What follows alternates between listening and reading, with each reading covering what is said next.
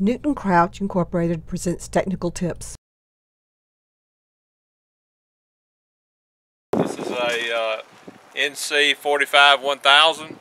We're glad that it's a great piece of equipment. We're going to be talking about how to set up a diaphragm pump. But any diaphragm pump, you need to be cognizant of a few things just before you ever start. As you can see, this PTO shaft is not the correct length. The PTO shaft has to be cut and made for the right length to your individual tractor. Second of all, you need to make sure there's pressure on the diaphragm, like 20% of the operating pressure that you're going to be at. The third thing you need to check is the strainer. Always, it has to be a certain size, which is a 16 mesh, and you always make sure that it's clear and operating cleanly. Okay, we're looking at the TeeJet strainer. This is a suction strainer. You should always go to it first thing before you do any spraying. Make sure it's clean. Use the ball valve to cut it off. Keeps you from wasting chemicals. Open it up, clean it out, put it back in. Open the valve back open, and you're ready to go.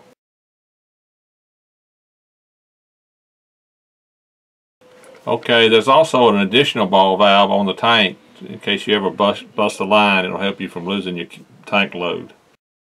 For any equipment, you must know your limitations. The maximum pressure of the pump is much higher than the components. So if you set the pump too high, you will damage the parts. Do not operate until you have determined your operating pressure and set a limit that does not exceed 90 psi. This is your bypass, your relief valve, so you got to make sure it's set correctly. And all diaphragms, you always start off disengage, throw it up to spray. Okay, before you spray, how you want to have it set? You want to have the diaphragm open, you want to have all your boom valves open, have your agitation open, so then you can start turning down and make sure you don't overpressure. So this system has a 3 ball valves, left, center, right, left, center, right. Also has a regulator valve, has an agitation line. So this, you always make sure this is open. Your agitation line is open, your regulator line is open, then your ball valve's open. They're open when they're in line, so when you close one, you can see it operate, it's perpendicular, it's closed. In line, open, perpendicular, closed. Okay, this unit has a 744A on it, has a left, center, right, has a master on and off, has adjustable regulator. Also has a pressure gauge. The regulator is here, has an indicator on it. Shows you where you are. The masters, when you turn these, all 3 of them would move off. On, off. The regulator, that's opening, excuse me. Closes, this would be less pressure, less volume to the unit. One of the things we know is every tip has a certain range of limitations. So this is another limitation, so you got to have the right tip. Customers ask for 8004s. All of them are the same colors, you know, there's an XR. 8004 is in the red. 30 pounds pressure is for 4 miles per hour is 26 gallons, 5 miles per hour is 21 gallons. I would assume that's what the customer's trying to get to, somewhere around 20 gallons. So it's 30 pounds pressure. Well, let's crank it up. So we're getting ready to start it up. We bring the PTO up to 540.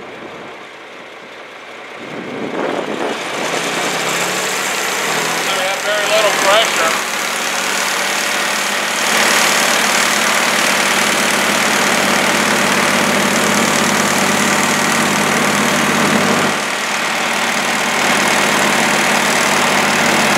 We were trying to get to 30 pounds pressure.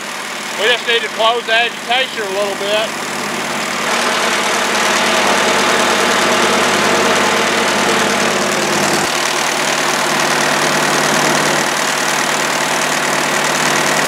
Well, this has flowbacks on it, so one thing you want to watch is how quick the booms turn off. See how quick they are? That saves you a lot of chemicals.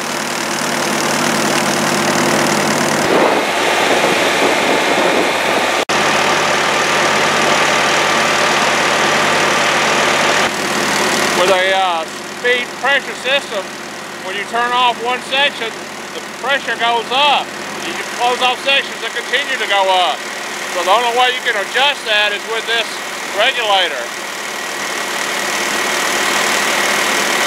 To get it to come back down into the 30 pounds. And you can see it's sensitive. There you go. So now if you turn these back on, the pressure's going to go even less because you don't have as much flow, so then you got to run it back up. That's one of the disadvantages of not having a metered system. Turn it off, pressure goes up, nowhere else for the pressure to go. Has less volume, same volume, but less places for it to go, so the pressure goes up. We hope this video has answered your questions. Technical assistance is available 24/7 on our YouTube channel or our website, www.newtoncrouch.com. Call us at 800-241-1350. A real person will answer the phone. No recorded menus. Our knowledgeable staff will be glad to help you. Proudly made in America, a family-owned business since 1940, Newton Crouch.